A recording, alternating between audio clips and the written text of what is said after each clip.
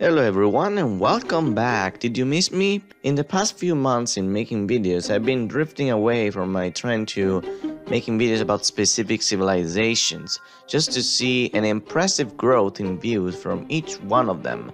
And that surprised me a lot because, look at the quality, it's quite atrocious. But how did they get the color from? They got it from some sort of crab that lived nearby, and if killed in a certain way, it became purple.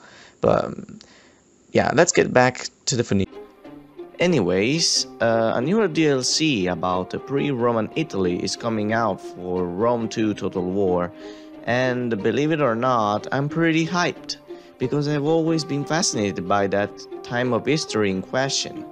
So I intend to make a series of videos covering some of the most interesting civilizations and peoples that lived in Italy before Rome came knocking at their door and beat the crap out of them. We'll start off with the Samnites. They are also playable in the game, yet, as we will find out soon, their origins were way more complicated than what it seems. So grab your popcorn and your fan, cause it's warm outside, perhaps some coconut water if you have access to it, and let's get right into it. For this video, we'll be concentrating on the central part of Italy. This is the area between what would be the Etruscan territory and the Greek colonies. Here lived many populations that originally were all part of a group that archaeologists call the Osco-Umbrians. These people came in Italy before the Latins, the Greeks and the Etruscan, and gradually spread around the peninsula, eventually dividing into two main groups, the Umbrians and the Sabines. These two groups had very little difference among them originally, but they might have divided up due to change in their culture and perhaps even language due to isolation from each other caused by geographical factors. While these two were minding their own business, the world around them was changing. The Greeks settled in the south, Romans, Etruscan and Celts settled up north, and suddenly these two groups were pushed towards each other and conflict ensued. It is unclear how long this conflict lasted, but according to legend, the Sabines were the ones losing, so what they did was something that changed the cultural landscape of Italy for centuries. They took all of the kids born in between March the 1st and the 30th of June and essentially brought them up as living gods and dedicated them to a particular divine entity. Then, when they reached adulthood, they would venture out in the unknown. From these hordes of young people, usually a new settlement or even a new tribe would be born. This process was called Vers Sanctum, which translates to the Holy Spring, and it will be adopted by the Romans in the future as well, except that they would extend the date up until the 1st of July, probably due to a different calendar. Anyways, the Sabines are usually given credit for creating this custom, which would lead to the creation of the Samnitic tribes. Now I say tribes because in reality, there were four main groups of people that ancient historians refer to as the Samnites, which will eventually unite to form a confederation, the one we know as the Confederation of the Samnites. These four tribes were the following: the Pentri, who lived in the north of the territory in between the Italian regions of Molise and Abruzzo, the Irpini in the south, in Basilicata, the Piceni, who lived in Marche region, and finally the Caudini, close to the city of Benevento, north of Campania. All of these had more or less the same language and looked pretty similar physically, since they shared common ancestors. Yet their culture and religion was a bit different.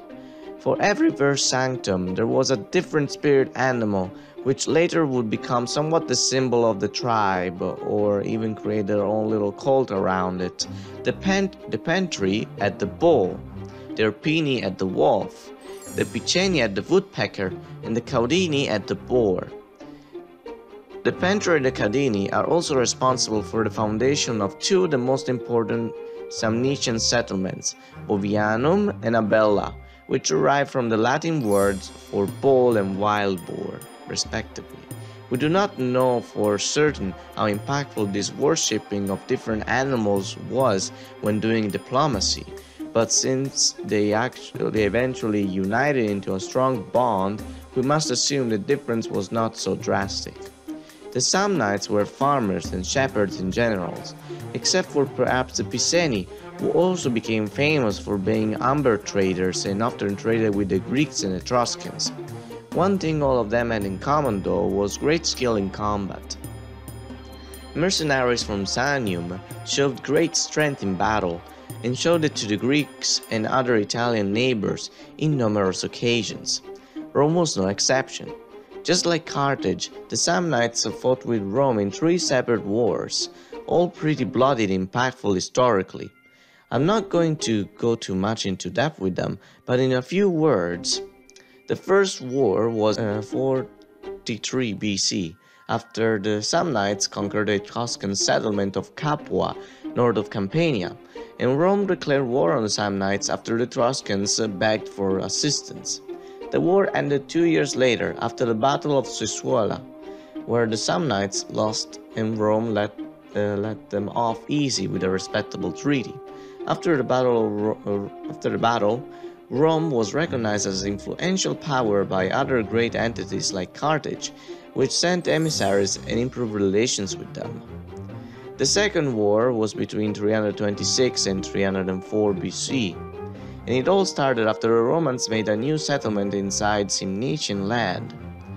This war was more intense, even though it had long periods of peace in between, just like the Second Punic War, and it ended the same way, except this time Rome kept on undermining Samnitian rule over its borders. The final blow was after the last war between 298 and 290, where after the Battle of Aquileia in 293, all hope was lost and most of the territory was assimilated into the Roman Republic as a new province called Sanio or Sanium.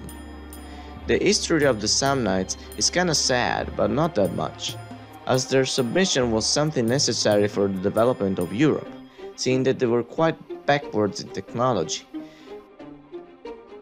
But thankfully their culture managed to die naturally as Romans allowed it to keep it going under their rule.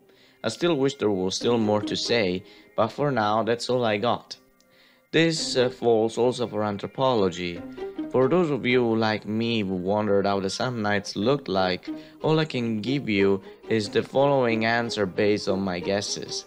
If the Samnites and their ancestors spread around through Versandum, it means that overall they all came from one big family, which in turn made them look very similar, and archaeological evidence seems to prove it. The geography of central Italy is not diverse enough to make these people change significantly, so chances are that you could barely spot a difference from any member of these 4 tribes looking at looks alone. My other guess comes from the Romans. In terms of body type and height, I can imagine the Samnites being relatively short and wide, about 160 centimeters at most. This is because they followed a similar lifestyle and lived in similar environments of the Romans. So they were probably short Caucasian, perhaps slightly brown people with dark straight hair and brown eyes, basically the typical Italian. In fact, many Italians may have Samnites as their distant ancestors without even knowing it. The demographics of lower central Italy also hasn't changed that much over the last 2000 years, so I can assume that many people back then still look very similar to the Samnites, which is quite cool. Though a little bit of change there has been, so not everyone in central Italy may look like the Samnites, though probably a majority still does. Anyway, that's all I have. Thank you so much for watching if you managed to get this far. I hope you enjoyed this video and I look forward to make more videos like this about civilization of pre-Roman Italy. That being said, see you next time with a brand new video.